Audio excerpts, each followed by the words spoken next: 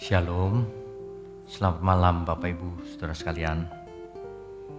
Malam ini kita akan membaca hikmat dari Amsal pasal pertama, ayatnya yang ke-7.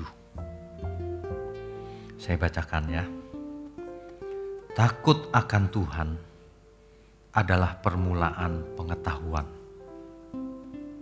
tetapi orang bodoh menghina hikmat dan didikan. Ayat ini sangat jelas bahwa awal dari segala pengetahuan adalah takut akan Tuhan. Yang dimaksud takut di sini bukan ketakutan karena teror, takut karena ancaman, bukan.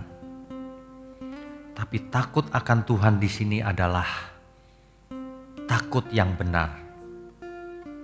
Takut yang seharusnya kita miliki. Takut yang bercampur dengan hormat, bercampur dengan percaya, bercampur dengan perlindungan. Semua menjadi satu. Takut mengecewakan Tuhan. Itulah awal dari segala pengetahuan. Ada banyak orang yang pandai, memiliki banyak pengetahuan, tetapi ia tidak takut Tuhan. Akibatnya, hidupnya sia-sia sebenarnya. Mungkin di pemandangan mata manusia, ia dianggap sukses.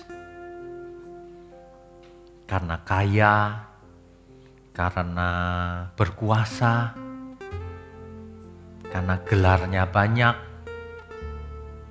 dipandang terhormat di hadapan manusia.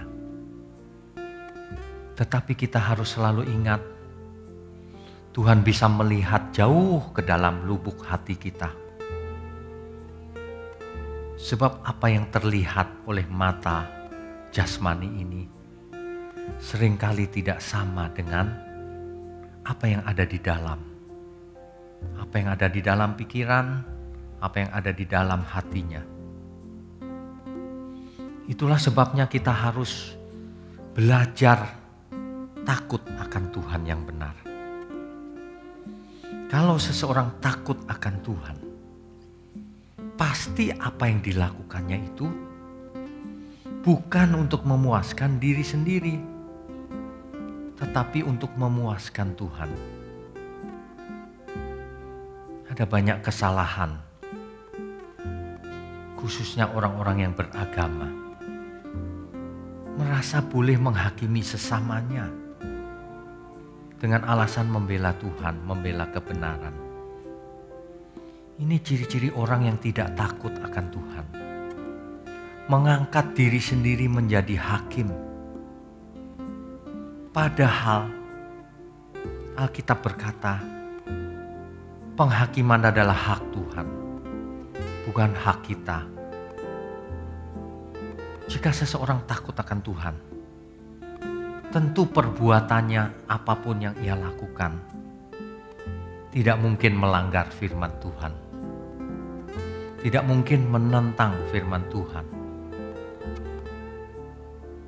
Marilah kita bercermin diri, apakah yang kita lakukan selama ini menyenangkan Tuhan atau menyenangkan diri sendiri.